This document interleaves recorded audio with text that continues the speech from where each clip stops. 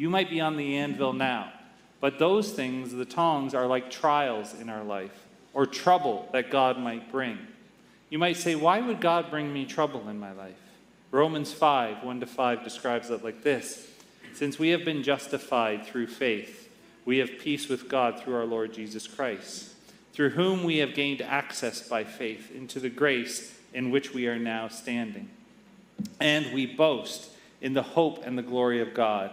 Not only so, but we also glory in our suffering, because we know that suffering produces perseverance. Perseverance in faith.